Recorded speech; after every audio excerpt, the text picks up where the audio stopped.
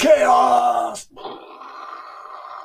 How does chaos affect remixes? Should we find out? Okay, so here's an image I did earlier using various remixing type things. I'm in the final iteration, let's call it, before upscaling. So we can make some variations, yeah, and it pulls it up. It's really something, lots of trees, okay. Let's be chaos 100. Q5. Oh, I missed minus sign out. Chaos all around us. What beta? Does that look right? Yeah. So we'll do that.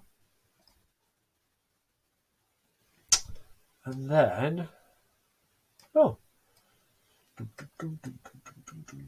still on fast. Cool. Don't like waiting. Hey. And then we'll do one. Chaos 0. See what happens, eh? Let's see what we get.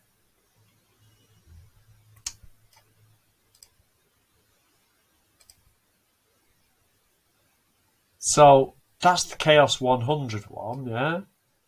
That looks considerably different. All four of them look considerably different from the original one. I really like these. Oh, that's the Chaos 0 that's popped up, yeah? So, yeah, so I think you'll agree. We've got the trees pretty much in the same side. That one's going a bit askew. But those are kind of the same. Whereas these are, yeah, these are a lot more chaotic, aren't they? So, yes, it does. Chaos does affect remixes. So if you've got something and you're just like, oh, you know, I've got variation exhausted on this, which I get from time to time, like, it's variation. This is rubbish. Stick it back to V3. Stick your chaos right up there, and just see what happens. You never know. You might get the next Mona Lisa, mightn't you? All right. You know what to do or not do. Bye.